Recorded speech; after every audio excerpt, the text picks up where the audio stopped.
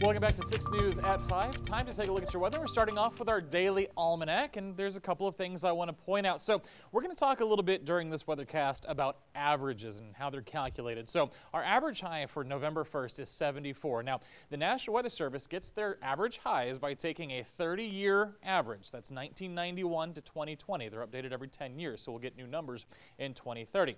But from 1991 to 2020, you take every single November 1st in that time period, you divide it by 30, and you get 74. So this is how we get our averages. They're usually fairly recent averages. So today, hitting 59, that's 15 degrees below the average, and our overnight low of 33 was 17 degrees below our average low of 50. So when I say it's been very cold the last couple of days, somebody looks at me and says it's the end of October, early November, that's where we're supposed to be. Well, the answer to that is we are absolutely not supposed to be at these numbers for November 1st. So 59 and 33 for today.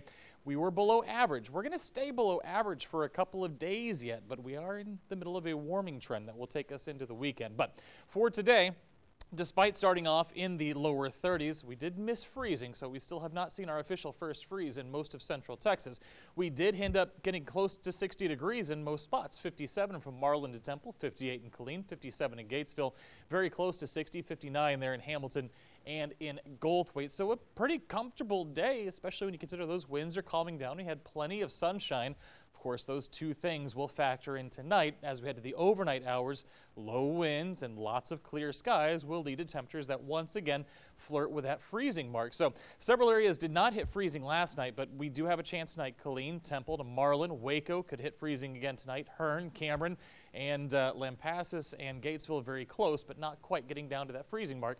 Despite that, areas that did not get down to freezing last night are still under a freeze warning for tonight. That's most of central Texas. If you take Lampasas up to Coryell County and Bell County, McLennan County, and then anywhere east of there, that's where we're looking for those freeze warnings again tonight. So again, make sure your pets, your plants, and your pipes are protected, and make sure those automatic sprinklers are off before you go to bed tonight. For tomorrow, let's add 6 or 7 degrees to what we saw today. 65 in Marlin, 63 from Temple, 64 in Killeen, 66 in Hearn, 65 in Cameron. So yeah, we're going to warm up a little bit.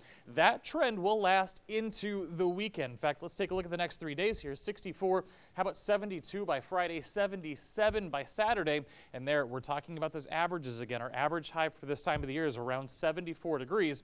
So by Saturday, we will be back above the averages, and we anticipate staying there. So it's November 1st, and on the 1st of the month, I like to take a look at our monthly outlook. And our monthly outlook from the Climate Prediction Center does show that we have at least about a 1/3 chance to about a 40% chance of seeing above average temperatures for the rest of the month. Better chances to our west, but we do have that chance to stay above average through the end of November. So I do think we will see some warm days in the coming weeks. As for this week, 77 by Saturday. How about 79 by Sunday? And then we're back into the 80s Monday, Tuesday, and Wednesday.